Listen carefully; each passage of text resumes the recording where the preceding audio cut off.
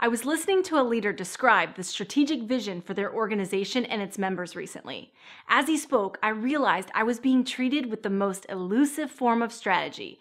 It's the one that every leader wants, but very few get.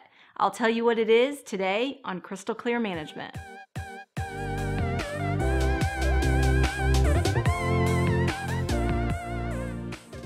Welcome to the channel. I'm Crystal.Lee, a principal consultant with Wight, coaching global leaders to achieve business excellence.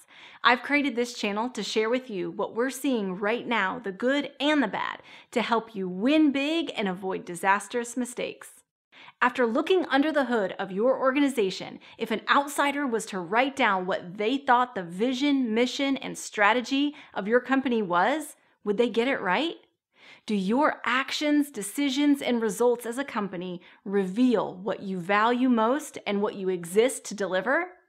When we work with companies to improve their operational performance, we always start by looking at what they are trying to achieve, their strategy.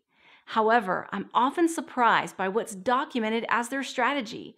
It's usually quite good, but rarely reflects the priorities and direction being executed in the day-to-day operations of the business.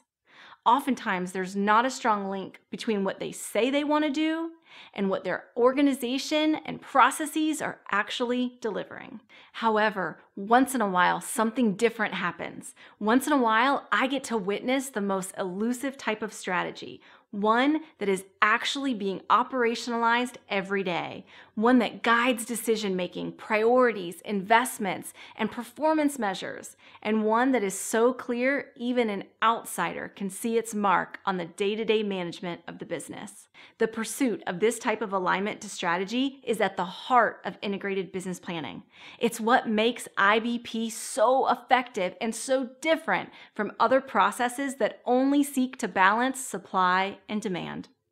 When you reflect on the choices, focus areas, investment decisions, and performance results of your organization, there should be obvious alignment between what you want to do and what you are actually doing. This level of alignment is hard to come by without IBP, but how else can you expect to achieve your ambitions as an organization? Was that helpful?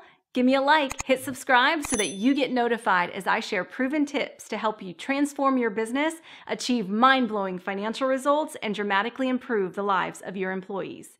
If you'd like to chat about how I can help you personally achieve business excellence, my contact information is down below. This type of transformational leadership is not for the faint of heart, but if you have the guts, I can get you there.